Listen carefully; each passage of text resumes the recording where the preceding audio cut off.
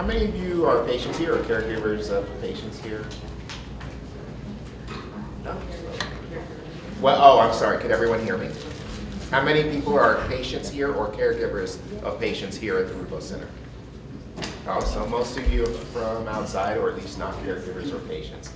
So we here deal with degenerative diseases of the brain. When there is an illness that's causing brain cells to die, that results in changes in cognitive function, but also changes in movement, balance, and other aspects of brain function. But there are a lot of conditions that have the potential to interfere with brain function that are not necessarily degenerative in nature. Now, I had asked for a dancing bear and fireworks. You got the fireworks and the dancing bear. He told me he wasn't going to be able to deliver, but he actually did. That is outstanding. Please give a hand to Paul Alvarez. I thought you said we were going to have to go with a monkey. All right. So one of the important things that we want to think about is when we think about memory loss, what we are generally trying to do is find out what are all of the possible contributors to memory loss. Very often, there's no just one single smoking gun or one silver bullet that explains why someone might have impaired cognition.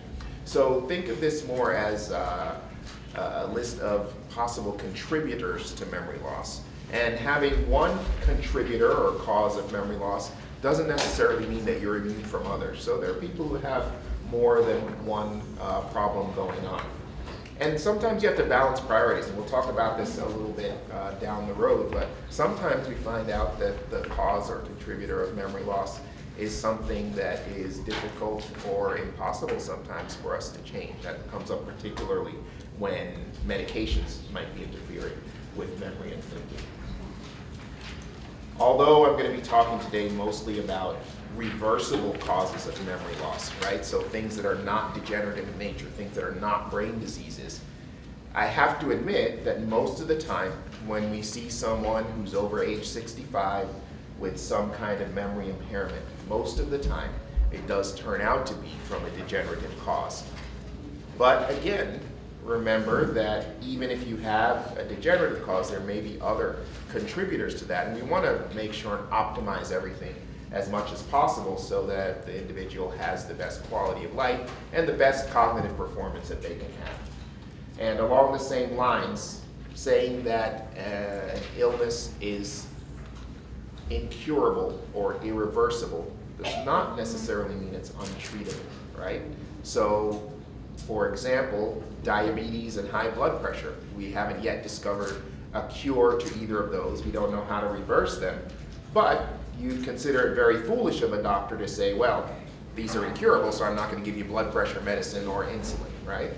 Similar thing with memory loss. So even though people may have a degenerative process causing their memory loss, doesn't mean that we can't do something about it. Furthermore, it doesn't mean that we should not make sure that there isn't some other contributor to that memory loss. And then finally, even after saying all that, most of the time, if someone comes in with memory loss that looks like a degenerative condition, it is going to be a degenerative condition. So one of the things we say in medicine is, if you hear hoofbeats, don't think zebras. Well, unless you're in the Serengeti or something like that. But in general, in Las Vegas, if you hear hoofbeats, it's probably going to be a horse. Might be a zebra, but that's unlikely. Could you speak just a little bit louder, please? Yes, yes. Oh, Thank you. You know, I was told that I would need the microphone, and I said I wouldn't. So. Wrong again, just like with the dancing bear. Okay. So I made just sort of a diagram here of a lot of the contributors to memory loss. This is not completely exhaustive, but it sort of points out some of the more important causes of memory loss. And on the blue side, on the left, those are things that are generally irreversible, things that once they start causing memory problems, we can't really get rid of them or stop them. And on the right are things that are generally reversible. Now you'll notice that some sort of fit into both circles, and to the extent they fit into both circles, that means that there's a degree to which once the damage starts, it can't always be reversed with those situations. So the alcohol, for example, well, people get cognitively impaired while they're intoxicated with alcohol. People can get brain injury from alcohol. To some extent, if they stop drinking, that can improve, but there is permanent injury, permanent damage that can be done. And you might notice that I put medication in that sort of middle range too, which might surprise some of you, but there's information about that I'll be telling you in a little bit. So, like I mentioned, we're going to be talking about reversible contributors to memory loss or to cognitive impairment, and I listed the ones we'll be talking about today. Brain tumor and brain infection, are in that reversible category, but because those are both brain diseases, I'm going to leave those out today. We're going to be talking really about things that impose some kind of burden upon the brain as opposed to things that are sourced from the brain.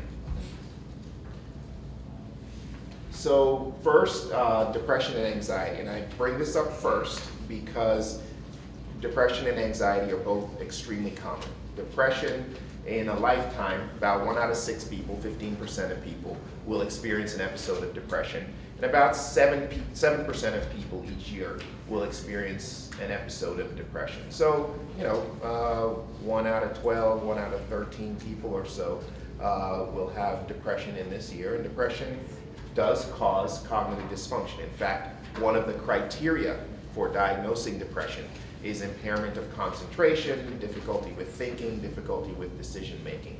Similarly with anxiety, also very common, occurs in more than 15% of people at some point during their lives. And it's also associated with cognitive trouble. Some of the anxiety disorders include trouble with thinking as part of the diagnosis. Now, one thing that's important is that we as providers are not very good at asking our patients about depression or anxiety symptoms unless it's quite obvious. Someone is sitting there and starts crying or is trembling or has a panic attack in front of us, or unless the patient brings something up.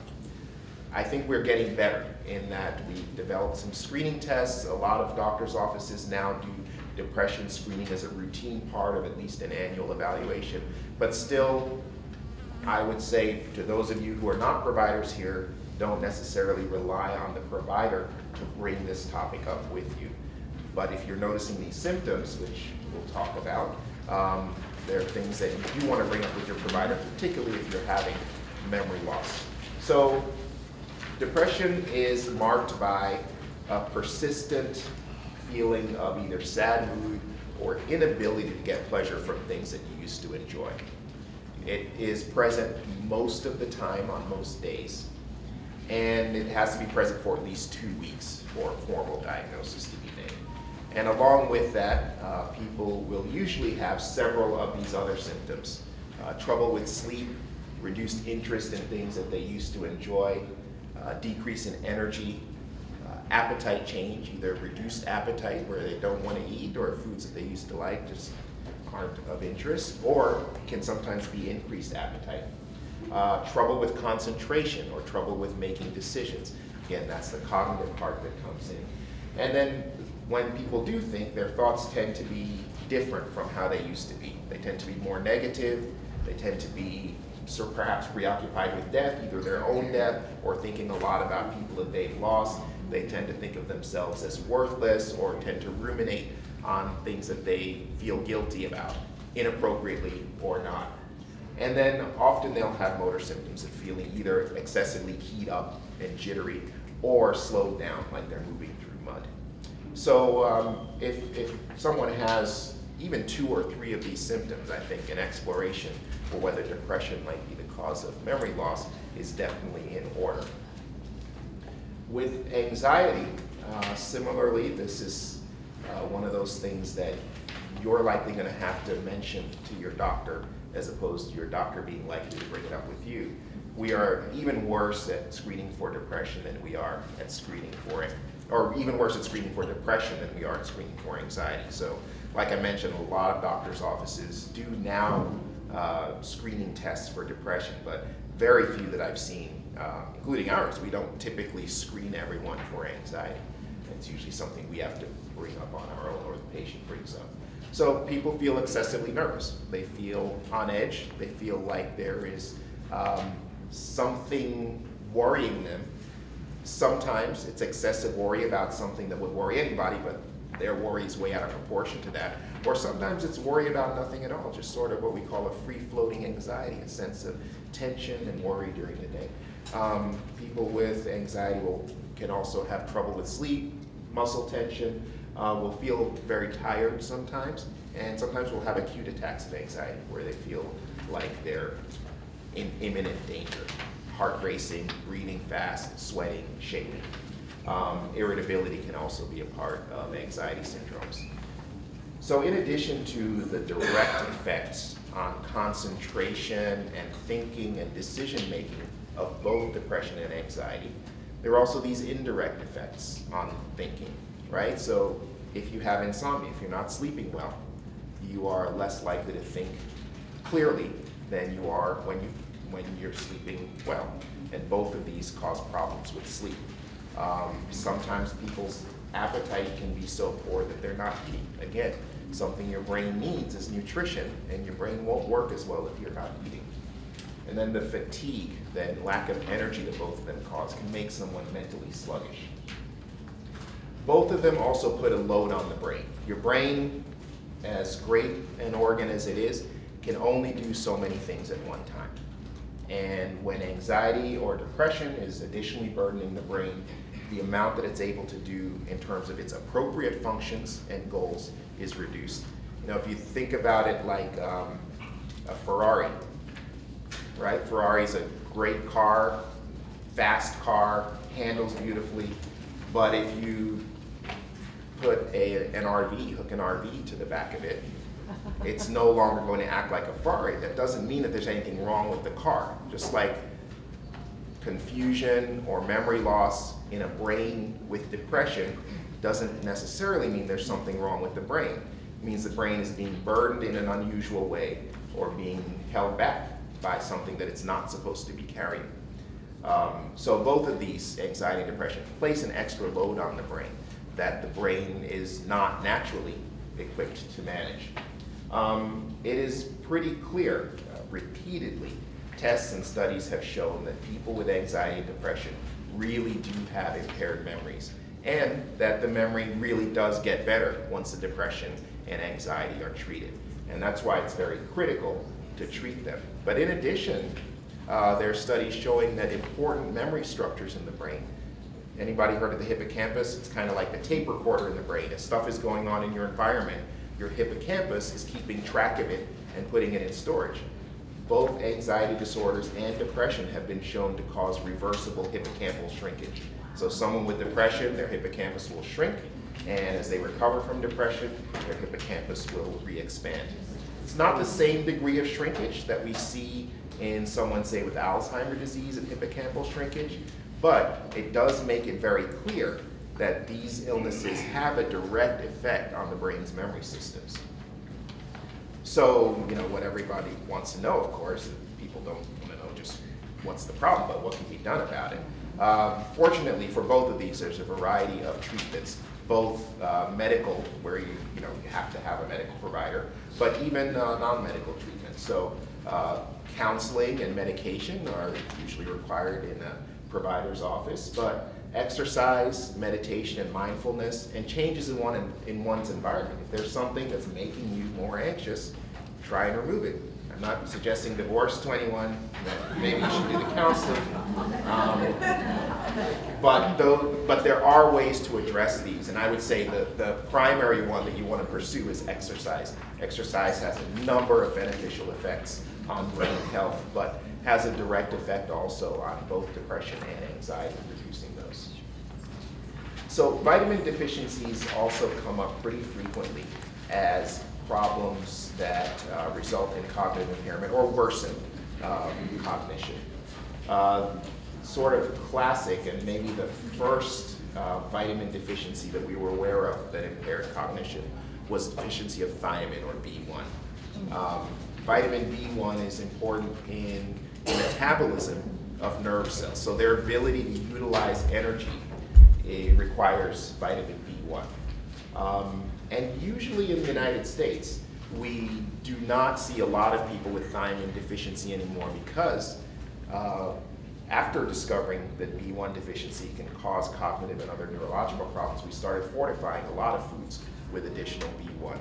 So it's unusual these days to see thiamine deficiency, except in folks who drink a lot. And the reason there is not because the alcohol does something specific to thiamine, but because alcohol can reduce absorption of some of the nutrients.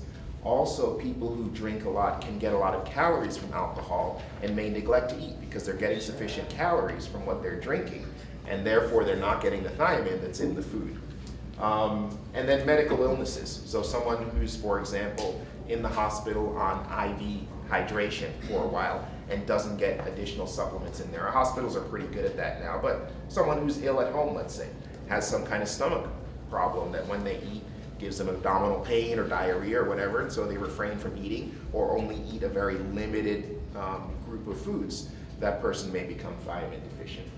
So in addition to causing kind of chronic long-term memory problems, thiamine deficiency can also cause an acute problem that's known as Wernicke syndrome, because thiamine deficiency affects all of the brain cells. So people will get double vision because their eyes don't move right. It might be hard to see, but this gentleman in the picture here, each of these squares represents a different direction in which he's trying to look. So for example, the top left square is him trying to look up and to the left. And what you'll notice if you look at each of those pictures is that he's able to move his eyes inward, but he can't move them outward. So when he's trying to look to the left here, see how his left eye just stays right in the center, it doesn't move out. And when he's trying to look to the right eye doesn't, or when he's trying to look in this direction, this eye doesn't move out. When he's trying to look in that direction, the other eye doesn't move out. So that's one of the typical signs of Wernicke syndrome. They also will have a lot of trouble walking.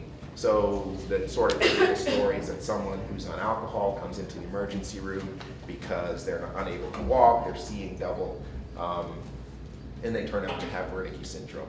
But a long-term consequence could be another syndrome called Korsakoff's. It looks a lot like Alzheimer's disease. People aren't able to form new memories. They don't remember conversations. They can't keep track of the date. The big difference is that if they stop drinking and you get them on thiamine, unlike with Alzheimer's disease, they'll stabilize. And with Alzheimer's disease, as we know, it's chronically progressive. But it's very important to recognize this, right? Because there's a huge difference in treatment. One person, you expect them to stabilize and they need the thiamine. Another person, you'd put them on a dementia medication, and although that might slow down the symptoms, you would expect progression. Vitamin B12 is another that we always check for or request the primary care doctor to check for. So vitamin B12 is mostly in animal products. So there's a lot in eggs, there's a lot in meat. Doesn't come a lot from plants. And so one of the areas where we are seeing B12 deficiencies now, if people aren't aware of this, is in people who are adopting vegan diets. So they don't eat any, that doesn't mean vegetarian, you know, someone who eats eggs and stuff like that is fine, but if you don't eat any animal products, then you have to get your B12 elsewhere, or supplement or something. B12 has a complicated absorption system, and some people can get an immune disorder called pernicious anemia, where they can no longer absorb B12. So this kind of fools people because they figure, well, you're not gonna have it. If you're eating right, you shouldn't have any vitamin deficiencies. But with pernicious anemia, you can put as much B12 in your mouth as you want, including B12 supplements, but you may not absorb enough of it to sustain you, and you would actually need to get B12 injections. And then people with gastrointestinal illnesses or surgery, because of this complicated absorption system, can sometimes lack B12. In addition to memory trouble, people with B12 deficiency often have fatigue, often have depression, will sometimes get tingling or numbness in their fingers and toes, and sometimes because this can affect the spinal cord, they'll have a lot of trouble walking. Now, some of you who know people with various kinds of dementias might say, you know, that sounds an awful lot like dementia that I've seen. Trouble with memory, some depression, some difficulty with walking. So again, that's why we always check for this, because It's relatively common as vitamin deficiencies go in the United States, and because it can really mimic or look like a lot of other dementias. In fact, when I see patients for memory disorders who are referred by a primary care physician, they almost always have had their thiamine and their B12 already checked, because our primary care doctors know to look for that. Vitamin B3, similar to the other B vitamins, you get the deficiency typically if you are having some reason for not absorbing food well, either not taking the food in or because you have some kind of gastrointestinal problem or illness. The symptoms of vitamin B3 deficiency are a little bit more dramatic, as you can see, as compared to B12 and B1. So there's this awful looking rash that people get, and very distinctive about the rash, or very distinctive about this, is it also affects the tongue. The tongue will become painful, it gets red and swollen, sometimes there'll be, in addition to the swelling, white patches on it. So this is not something that is likely to be missed as a vitamin deficiency of some sort, but pinning down what the deficiency is sometimes the difficulty. And you know, it's always good to include pictures in a PowerPoint. Yes. Hormone deficiencies now, the primary one, the big player in this realm is thyroid hormone. So the thyroid produces this hormone that's sort of like an overall metabolic settle for the body. The higher the amount of thyroid hormone, sort of the faster everything goes. And the lower the thyroid hormone, things slow down. We used to see a lot of people with these kinds of growths in the neck. That's a goiter, and it's caused by lack of iodine. So if you've ever wondered why is my salt iodized, it's specifically to make sure that the thyroid works well. So again, goiter is something we don't see a lot in the United States anymore, but we do see people who have thyroid nodules, cancerous or benign nodules, who have to get them surgically removed, and they therefore produce less thyroid hormone than they should.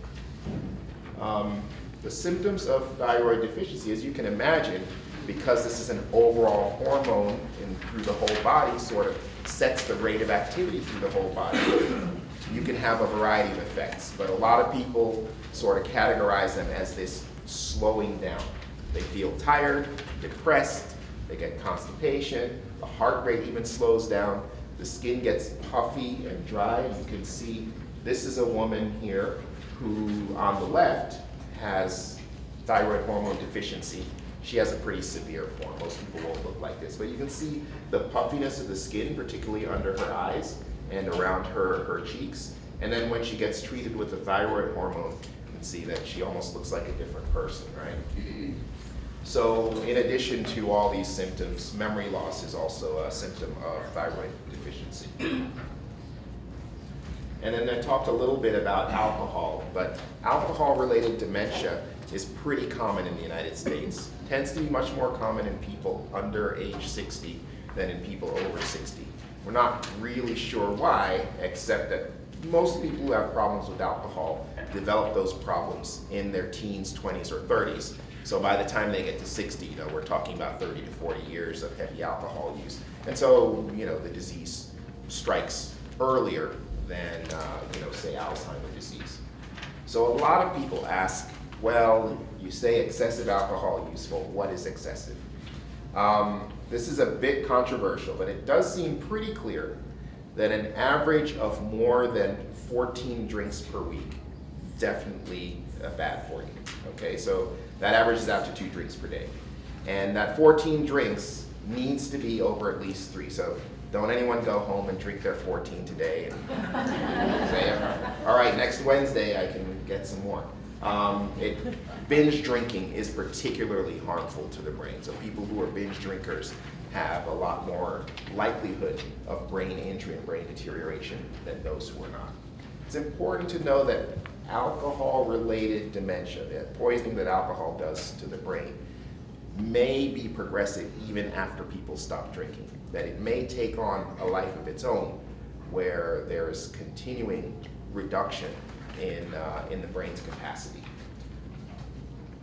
So this was pretty dramatic. I found this picture of, on the left here, of the difference between a 43-year-old, a normal 43-year-old on the left, and a 43-year-old with a history of heavy alcohol use. The amount of brain shrinkage there is pretty remarkable. Just take my word for it, that is about what we'd see in a 75-year-old brain, sort of a normal 75-year-old brain. So it can be, the amount of damage that can be caused can be really tremendous. Oh, another important thing to point out, you don't get to choose the size of those 2 drinks per day. There's a specific amount, 1.5 ounces worth of alcohol. So don't like, oh, I'll use a bigger cup. No, that's not going to work. And then on the right there, it's a difference in brain activity. On the left is someone with a normal level of brain activity, as represented by those somewhat hotter colors of the bright green and the yellow and the orange. And on the right is the brain activity of someone who is alcohol dependent. This is not while intoxicated, okay? So this is with no alcohol in their system. Still, these differences persist. Medications, that's a big concern. I mean, a lot of us, if you think about the number of medications that we take compared to, say, what our parents or grandparents took, we take a lot more of them, right? Medications have their benefits, otherwise we wouldn't be on them, I hope. It's important to remember that each person has individual response to medication. So I'm going to talk about some medicines that increase the risk for cognitive impairment. That does not mean the risk is increased for you. It also does not mean that you should come off of that medicine, definitely. It just means you have to weigh the risk versus the benefits. There may be a benefit to the pain medication that you're taking. It may be contributing to cognitive impairment. What I'm trying to do is make sure you're aware of the risks so that you can properly weigh. I'm not forbidding any of these medications. In fact, I have patients who are on these medications. I have patients that I put on these medications because the benefit outweighed the risk and because we monitored their cognition carefully. There are certain whole classes of medications that carry a higher risk, and those are the ones I'm mainly going to talk about today. There are scattered medications here and there that are used for relatively unusual purposes that also carry risk. So this is not a complete list of every medication that can hurt your cognition. And we want to also, I just want to clear up the differences between a side effect, a toxicity, and a withdrawal. A side effect is something that occurs at a typical dose of medication. It usually doesn't occur in most people, but can occur in some. We're talking mainly, in this case, about side effects. We are not going to be talking too much about toxicity. Toxicity is when someone takes an excess dose of a medication and it causes some kind of symptom. The reason I'm not talking about toxicity is I can just make the blanket statement, don't take more of the medicine than you're told to take. And then withdrawal. Some of the medicines that cause side effects of cognitive impairment can also cause cognitive impairment and withdrawal, and I'll talk about that as we get to them. So the sort of most notorious category is anticholinergics and antihistamines. And the reason this is notorious is that acetylcholine is known to be an important chemical in the brain for memory. In fact, people with Alzheimer's disease and people with Lewy body disease, another kind of memory disorder, both have pretty profound decreases in acetylcholine. And the treatments we use for those increase levels of acetylcholine in the brain. So when we have a medication that blocks acetylcholine, of course, we worry about the potential for cognitive impairment. And these medicines have been shown to give you risk of cognitive impairment. So they're typically used for stomach upset, also used to treat insomnia and anxiety, particularly the antihistamines. They can be used also to reduce bladder spasms, so that people who may be incontinent or may be having to go to the bathroom very urgently or very frequently, we can reduce that frequency. And then they're used to treat vertigo and motion sickness and other forms of dizziness. Besides the cognitive effects, you can also, with these medicines, get drowsiness and constipation, dry mouth. So this is a list of some of the more common anticholinergics and antihistamines. See right at the top there, Benadryl, and then I put next to that -PM. So all these things, Advil PM, Tylenol PM, usually that PM is diphenhydramine, which is the same as Benadryl. A lot of people use these for sleep. A lot of people use Benadryl for allergies. Vistaril is another one that's used for sleep, anxiety, also used for allergies. Oxybutynin is another pretty common anticholinergic medicine that's used for bladder spasms. Detrol, and the others aren't as commonly used anymore. Maybe Antivert, I've seen a few people come in recently on Antivert. And then Phenergan is used quite a bit for nausea and vomiting. So all of these have the potential to block acetylcholine in the brain. That's the way they work. They block acetylcholine. Now this graph on the right here, I don't know how easy it is to see, but the comparison here is between people who, in the blue, have never taken any anticholinergic medicine. In the green, people who have taken an anticholinergic medicine in the past for a sustained period of time. And in that other color, is that brown, purple, I don't know. But that third line, the steepest decline, is people who are currently on an anticholinergic. And what we're looking at there in terms of from left to right is their decline in cognitive status over time.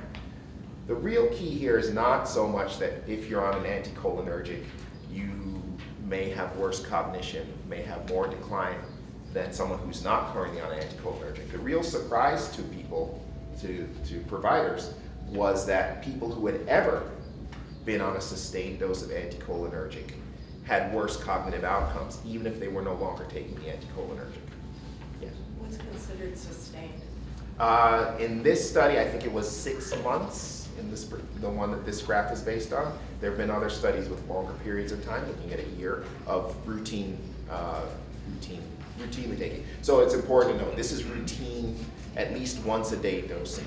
Someone who takes Benadryl, 3 days a week because they have allergies, they wouldn't have been included in this sort of study. Other drugs that are not directly anticholinergic, in other words, that's not a part of their mechanism of action, but do have some anticholinergic properties.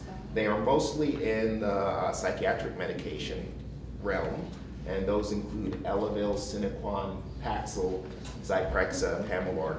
Again, this is not an exhaustive list, but these are the most common. And again, I want to stress, it doesn't mean I forbid that you take these, but if you have a cognitive problem and you're on one of these medications, think about seeking an alternative. One of the ones that we see a lot of here is people who are on Paxil for anxiety or depression. If someone comes in with a cognitive problem and we see they're on Paxil, we generally will ask, how long you've been taking it, whether it matches up with the timing of the cognitive problem, how much good has it been doing you, and in some situations where we see that maybe someone doesn't feel it's helping them that much, we try and switch it out. If someone says, I've tried coming off Paxil 3 times in the past 10 years, and every time I get incredible anxiety and depression, no other medicines we've tried have worked, but I'll come off it if you want me to, I say, I don't think I want you to. We will try some other things, and then we can readdress this later.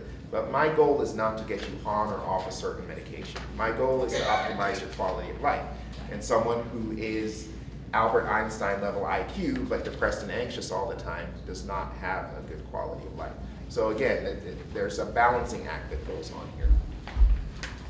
So another category is sedating medications, including the benzodiazepines. And the benzodiazepines you can recognize because they end with LAM or AM, clonazepam, diazepam. These are typically used for anxiety or for insomnia, a couple of other purposes too. They're occasionally still used to treat seizure disorders. They're used a lot to treat tremor as well. So their goal, what they're intended to do is slow down brain function. So it's not shocking then that they might give you some trouble with thinking and with memory. One thing that not a lot of people know is that these drugs are also directly amnestic, meaning that sometimes we use them to make people forget.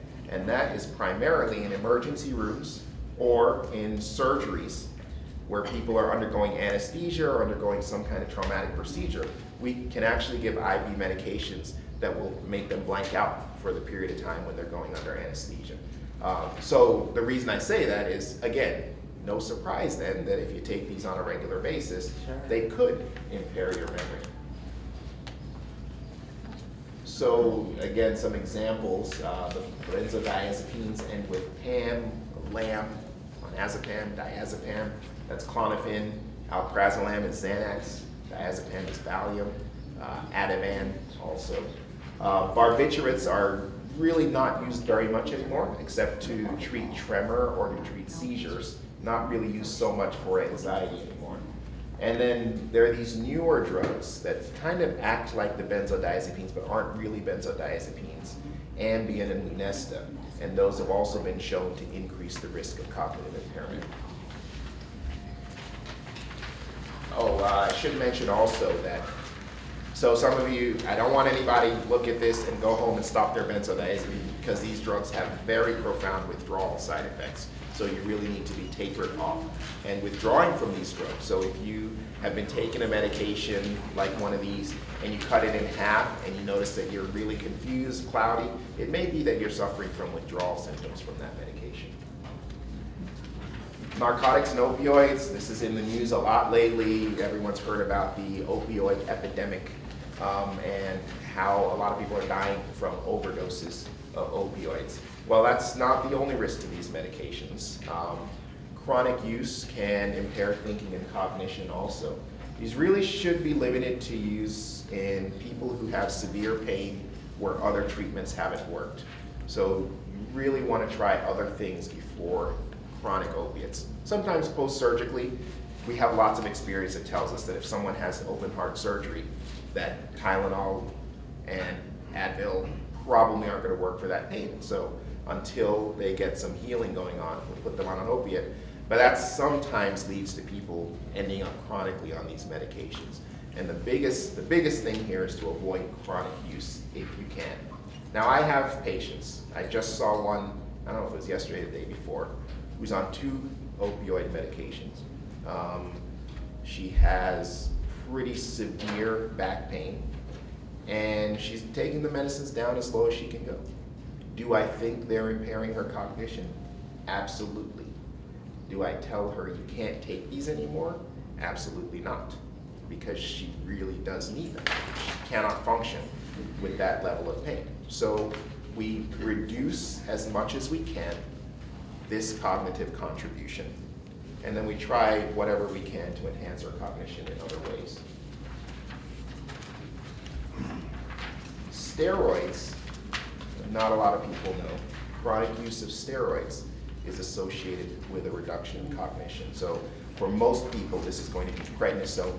Dexamethasone is also used sometimes. But this is chronic use. This is not short-term use. Some people need them. Most people who are on steroids need them. Most doctors really do not like to prescribe steroids because they do have so many complications. But one that often isn't considered is the cognitive consideration. And now, you may have seen a lot of ads on TV for drugs that treat psoriasis. They call them biologicals, right? Now, for some of the conditions that we used to treat with steroids, we have different treatments. So if you've been on steroids for a long time and you're noticing cognitive problems, it may be worth just bringing up with your doctor whether any of these new treatments might be applicable to your case. The good thing about the steroids is that it seems that the cognitive problems caused by steroids are completely reversible. If you stop the steroids, then your cognition will recover completely. Not necessarily the case as we saw with the anticholinergics, and now people are concerned that it might be a similar situation with benzodiazepines. But if you're on them for a long period of time at any point in your life, you may have an increased risk of cognitive impairment. Toxins are a pretty uncommon cause of memory loss, but wanted to bring up a few of them here because they might apply, a lot of people have taken Pepto-Bismol, for example. Not a lot, but some take it habitually. Pepto-Bismol contains bismuth, which is a toxin to the brain. All of these, bismuth toxicity, manganese, toluene, and carbon monoxide, cognitive impairment will not be the only problem you'll see, and it typically won't even be the most prominent symptom that you'll see. So these are included just in case, someone has had cognitive problems and other symptoms and may have had one of these exposures. And then medical conditions. Now, we all know that the only purpose of the body is to support and protect the brain, right? Cardiologists might disagree, but what do they know? So, you know, the body is supplying blood to the brain, supplying oxygen, it's holding it up, the skull is protecting it, it's clearing away waste. So things that go wrong with the body isn't functioning properly, it cannot provide the resources to the brain and clear away the waste from the brain that needs to occur. And there are so many medical conditions, right? I couldn't possibly make a list of medical conditions, but some of the sort of notorious and more common ones go over here. So in the United States and in a lot of Western countries, cardiovascular disease is extremely common, whether it's high blood pressure, coronary artery disease, heart failure, and all of these have in common that they have the potential to reduce the supply of blood to the brain. And you know, blood is necessary for carrying nutrients, for carrying immune cells to fight off infection. It's necessary for clearing away the waste from the brain. It's necessary for delivering oxygen to the brain. And if you reduce the supply of blood to the brain, there are likely to be problems. So pretty common condition is carotid stenosis. The carotid arteries are two big blood vessels in the neck that supply the bulk of the brain's blood supply. And it's fairly common for those arteries to get constricted with plaque, building up with just grunge on the inside walls, which narrows the artery and reduces blood flow to the brain. And in fact, sometimes a clot will break off and block the artery and produce a stroke. Heart disease. So even though the brain's way up here, the heart's down here, if the pump that sends the blood to the brain is not working well, then people can suffer the effects of reduced oxygen and reduced blood flow to the brain. Heart failure, similar thing. Hypertension or high blood pressure has a couple of effects. Very severe blood pressure actually causes leakage of fluid out of the blood vessels in the brain, and you can get something called hypertensive, high blood pressure, encephalopathy. Encephal is brain, opathy is disease, and people will lose their vision. Sometimes it'll be accompanied by headache. That is fortunately reversible. But hypertension has another problem, which is it increases the risk for stroke. And also, people are thinking more and more that just having high blood pressure in some way changes the brain's ability to think right and to function properly. So it's very important to keep your blood pressure under good control. Atrial fibrillation puts you at risk for sending clots to the brain that will cause strokes and cut off blood supply. But atrial fibrillation also seems to cause occlusion of small blood vessels in the brain. Infections in the body can also affect the brain: syphilis, Lyme disease, and HIV/AIDS. And immune diseases such as lupus and some rarer things like Sjogren's disease or sarcoidosis can also cause problems with thinking and memory. So fairly commonly we see people with diabetes, pretty common illness, and diabetes has direct effects on brain function. So the increases and decreases of blood sugar that occur with diabetes are more than the body is used to handling. Usually our body keeps blood glucose within a pretty tight range on a minute-to-minute basis. If any of you have diabetes, you probably know that typically the most frequently we check our blood sugar is 4 times a day. And so what you're doing with diabetes doesn't really match up what the body is used to doing in terms of checking and responding to levels of blood glucose. And the brain doesn't like that, doesn't like these fluctuations. Diabetes can also have long-term effects in terms of the blood vessels that go to the brain, causing occlusion of those vessels, increases the risk for the carotid stenosis as well. Other metabolic problems: high or low calcium levels, liver disease. It's thought that the liver clears out toxins from the body, and when the liver's not working well, then more of these toxins build up and impair brain function. Similarly with renal disease, so people who are on dialysis or people who have advanced stage kidney disease will tend to also build up toxins that can affect brain function.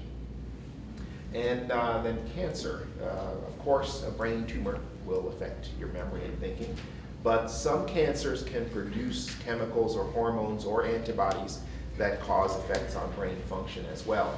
And then there's the increasingly recognized syndrome of chemobrain, where someone who has undergone chemotherapy for cancer, develops cognitive clouding, difficulty with thinking, their memory's not as sharp as it used to be. Most of the time when we do neuropsychological testing, that's very detailed testing of memory and thinking, it's hard for us to pick anything up. But you just, these people, there's definitely been a change. A similar phenomenon is after someone has undergone major surgery. So open heart surgery, major spine surgery, hip replacement. A lot of patients emerge from that feeling like their brain has changed and it's just not the way it used to be, and it just won't come back. Now, we have a hard time sort of figuring out what this is. You do an MRI scan, you don't see anything, PET scan, nothing, neuropsychological testing, no evidence. But if you think about it, open heart surgery is essentially what you would have done to kill somebody 100 years ago, right? That was a fatal wound. Cutting open someone's hip and chopping out part of it and then hammering in a steel post, those are all things that I think we have very little experience with in human history, because in the past, someone was dead after that. We don't really know how the brain responds to that kind of insult to the body. So is it shocking that some people end up with a change in their brain that's hard to describe and hard to test for? To me, it's not. The further away from Burley, you can't ask questions. Oh, well, since you look so sad, go ahead. So the further away from chemo, do you see a swing back? That's a great question. I would say that it's, it may not be 50-50, but we definitely see in some people, that they do feel better as time goes on, very slowly feel better after chemo or after surgery. And some people it just seems to persist. Don't see a lot of people in whom it gets worse. And if it does get worse, I get very concerned it's something neurodegenerative. Again, having one contribution does not make you immune from others. So I get concerned that something neurodegenerative may be going on. In fact, we have a lot of folks who present like that. I had this heart surgery 3 years ago. Yeah, I didn't feel right after that, but it was pretty much the same. But the last 6 months, I've been getting worse. I worry about those people. I don't ascribe that to post-surgery brain or chemo brain. So with thinking about all of these potential contributions, especially if you saw any that apply to you or your loved ones, I want to again stress this. Don't run home and say, I'm not taking that clonazepam anymore, or you need to stop taking your ditropan, I don't care where you pee. You have to really think about balancing the quality of life issues. There is an important aspect of quality of life in cognition, but there's also an important aspect of quality of life in the amount of pain that you're suffering or the amount of anxiety that you have. But you do want to minimize the strain. So if someone's on a higher dose than they need of a medication, try and reduce that dose. If someone's, if you can't get someone to completely quit drinking, but if you can get them down to, just get them down to 14 drinks a week instead of 21. You want to try and optimize as many things as you can. And optimization does not mean elimination or maximization. It means getting to a point of equilibrium that's satisfactory. And pay attention to the big stuff. A lot of people, there's been a lot of talk about statins and possibly causing cognitive impairment. And there is data indicating that statins do cause cognitive impairments in a small percentage of people. It's reversible, so if you stop the statin, it will usually go away. If you switch to another statin, many people will tolerate that statin better. But people come in really worried about, doc, I saw this thing about atorvastatin, and it might be affecting my cognition, and the person doesn't exercise, they smoke, they don't take care of their diabetes. Pay attention to the big stuff, the stuff that we know has profound effects on cognition, and a lot of the things we talked about here are more fine-tuning. But exercise, good nutrition, staying socially active, staying mentally active, avoiding bad habits such as smoking and high-fat, high-sugar diets. Really focus on those, and these other things, again, are fine-tuning. And follow your doctor's advice, but don't blindly follow it. If he says, I think this medication would be good for you, you know, let's take the case of ditropan for bladder spasms. If you're having bladder spasms, I think you should try ditropan. Have a plan for how you're going to address that. The plan could be, no, I'm not taking ditropan, or the plan could be, okay, but can I get some cognitive testing now and some cognitive testing in 6 months to make sure it's not having an effect on me? How long do you think I'll need to take it? Or are there alternatives that we can do to the ditropan? So, you know, don't absolutely veto things unless you know, I took ditropan 5 years ago and I ended up in the hospital. But the idea here is not to tell people, what they should do, but just to give you some information about things to think about. So in summary, there are a lot of things that can cause cognitive decline other than neurodegenerative diseases.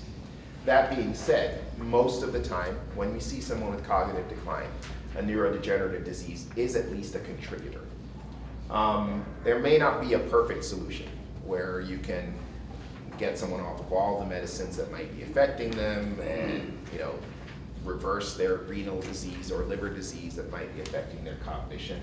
But the goal is to try and optimize, get to an optimal solution. And no matter what, again, pay attention to the big stuff. Exercise, diet, socialization, avoiding bad habits. And we have time for questions. 5 minutes. Yes. Regarding the steroids, does it matter if it's an oral steroid or if it's injected like just a few times a year for like hand arthritis or plantar fasciitis? Did everyone hear the question? So that's a great question, and this is, steroids can be absorbed to the rest of the body, but this is primarily talking about A, chronic, and B, systemic use of steroids. Injection of a steroid into a joint, often it will not go systematically. So we're talking about taking an oral daily dose of prednisone, not an injection, say over a week for plantar fasciitis 2 or 3 times a year. Great question. You're talking about trauma, seizures. Do you have any effect On cognitive? on long-term? So the question was about seizures and having an effect on long-term cognition. Another great question. The jury is kind of still out about that. A lot of seizures come from the area of the brain called the hippocampus. A lot come from the frontal lobes. And some people feel that if seizures are left to just kind of go on for years and years, if someone has seizures over and over, that may actually produce some damage to the brain. Other people say no. So the reason that came up is that you take at autopsy the brain of someone who had seizure and you look at the area of the brain that the seizures were coming from and there'd be scarring there and so forth. They said, oh, the seizures must have caused this scarring. But with more sophisticated methods of looking at brains before people die, we're actually now able to detect scarring that we couldn't before, suggesting that maybe the scarring was the cause of the seizures and not the result. But you could have scarring that's there that causes seizures, and then the seizures could cause more scarring, but that's very difficult to tell. So the jury's a little bit still out on that. But I would say that controlling seizures is a good idea. Interesting you said that, because 1985 I got in a car accident and they gave me EEG. The doctor says that I have a big scar on the left side or right side of my brain. I said, what is that? She goes, it's like having one leg shorter than the other. Is there any scar in the It's hard to know what that meant by, after I mean, EEG? they may have seen an area that either there was slowing or maybe some minor seizure. An EEG can't tell you whether there's scarring on the brain. It can tell you there's an area of the brain that's acting abnormally. I didn't have much trust in what she said though. Well, I mean, she may have been using shorthand, but I don't know at this point what that shorthand meant in her case. Apparently there was something abnormal on your EEG. It was in a spot because she described it as a scar, but it's hard to say what that abnormality was. Sorry. Thank you. I think you had your hand up first. Are brain scars typically caused by physical trauma, or are there other causes of them? Everyone here, brain scars typically caused by physical trauma or other causes. Lots of causes. Just about anything that injures the brain can leave a scar. So it would be like strokes, a physical injury. it does not have to be a physical injury. Strokes, multiple sclerosis, the plaques that they talk about are essentially scars on the brain. Trauma, absolutely. And sometimes people get scars in utero that we don't realize until something happens. They get a brain scan and we say, oh, look at that, you have a X, Y, or Z. That's funny, and, you know. I'm just kind of laughing at the way we tell patients things. Oh, you got a scar in your brain. I mean, to me, that sounds a little scary. We say it like, you know, oh, your shoelace is untied. Yep.